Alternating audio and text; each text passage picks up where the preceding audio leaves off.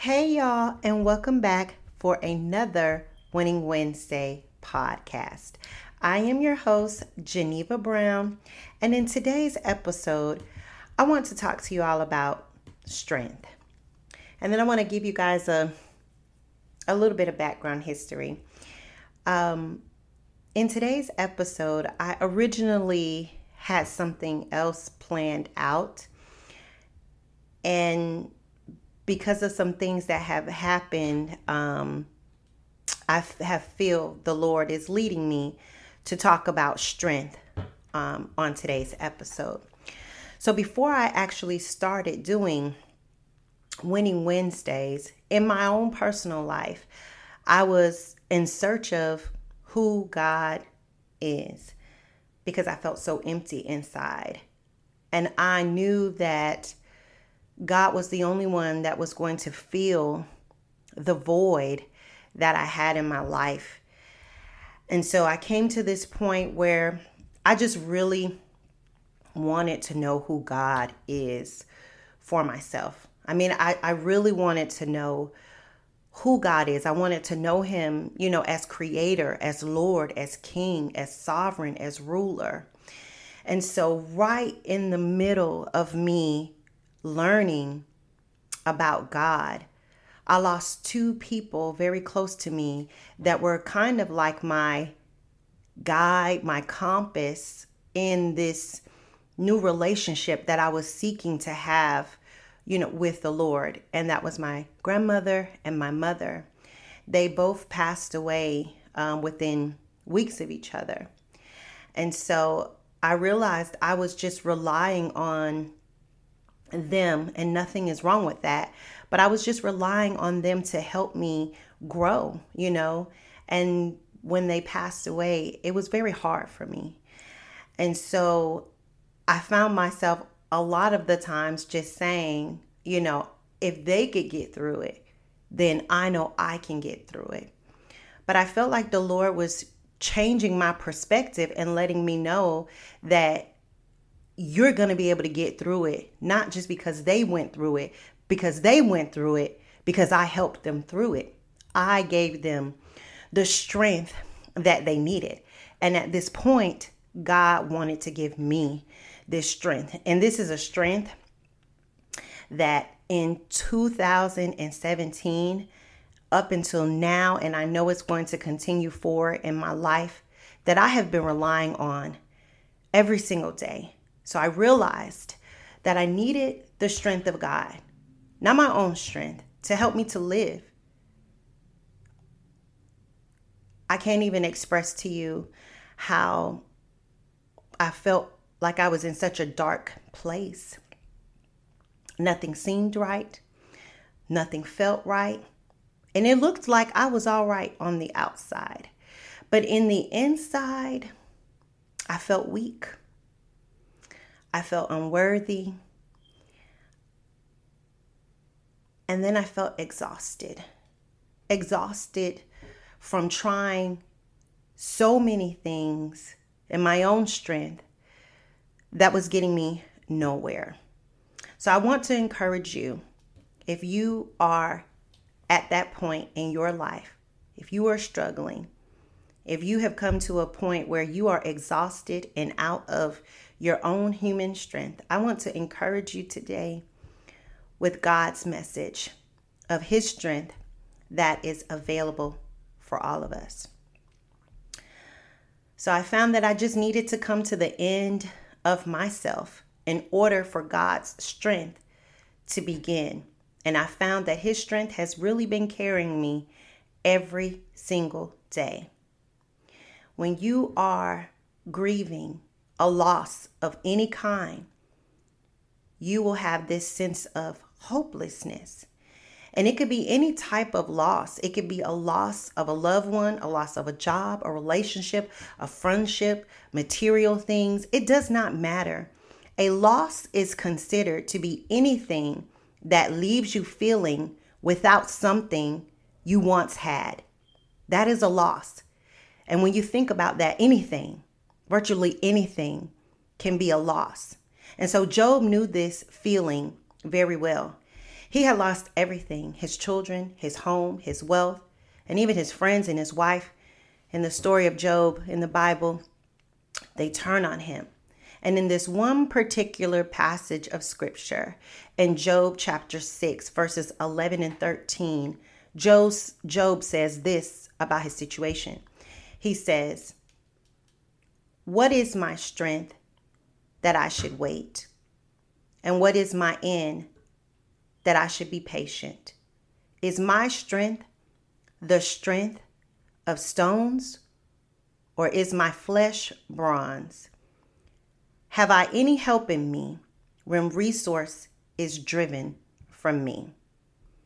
Job's words expresses his deep feelings of hopelessness and helplessness. He was hopeless because he did not see a path forward. He could not see that his present and his future was in the hands of the creator of all things. And he felt helpless because if he was the only strength that he needed to get him out of his situation, he realized there is no more strength because I have none. I love the NIV translation that says in verse 13, "Do I have any power to help myself now that success has been driven from me?" Some of you may be asking yourself that question. Do I have any power? Do I have any strength left in myself now that I've looked around and what I thought was a victory, what I thought was a success, what I thought was good, what I thought was the right path, it's gone away. It's dissolved. It's not working anymore. It doesn't feel like it used to feel anymore. And I'm tired. I'm tired. Sometimes life can take us by surprise. Job did not anticipate that he would experience such a great loss, a life-changing loss. And neither can we. But God knows all things. This is one of the hardest truths that we have a hard time understanding and accepting. That God knows all things and He is in control of all things. Nothing takes God by surprise. So I want to speak to the heart of the person who has come to the end of their strength. You're tired of waiting. The answers you've been hoping for haven't been in your favor. Your heart is broken so severely that it seems that it's broken beyond repair.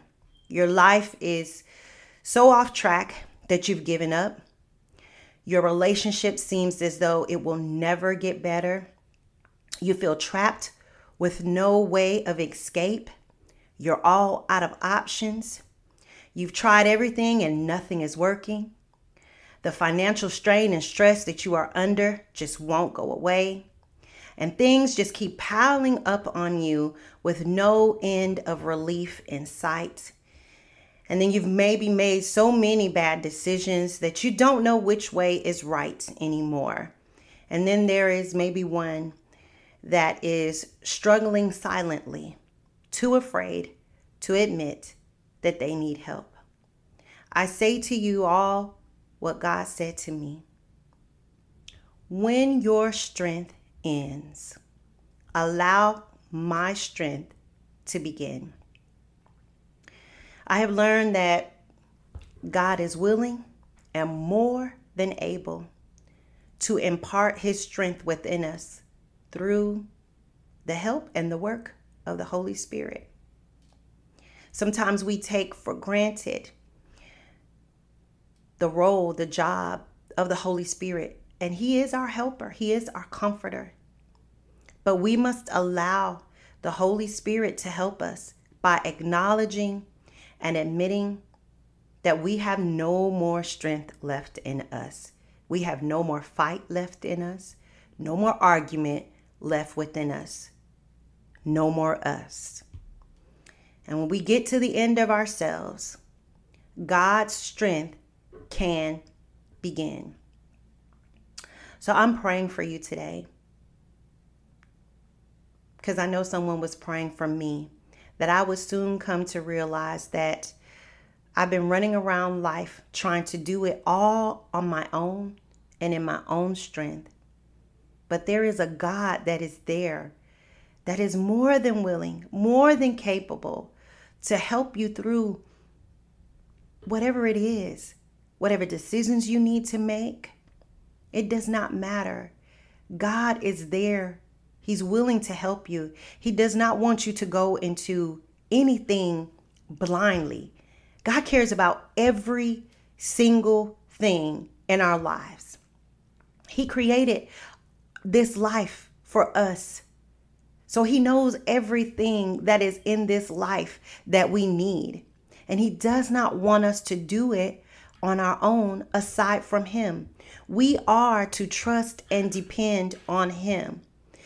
And so many times we rely on ourselves or someone else's strength. But God is saying, come to the end of your strength and let my strength begin. You think you are strong? You think you can handle whatever it is? You won't be able to, because you are limited. You don't have all knowledge, all power like God does. So why not yield to his strength and allow him to help you through whatever it is? It does not matter. It can be emotional, financial, spiritual, relational. It does not matter. We need God's strength every single day, because we don't know what's going to happen day by day. So I simply want to invite you to pray this simple prayer. Father, I have come to the end of my strength. I have nothing left to give or to say, except that I need your strength to take over, to restore me, to clear my mind and my path, to touch my mind and to bring me peace, to intervene in my situation, because you know all about it. In Jesus' name, thank you for being the Father, the Alpha, and the Omega.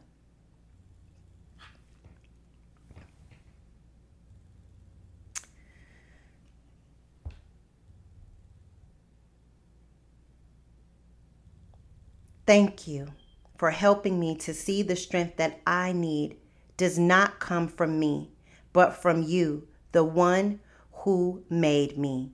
In Jesus' name, amen. I pray that this truth and this light will reign in your hearts, both now and forever.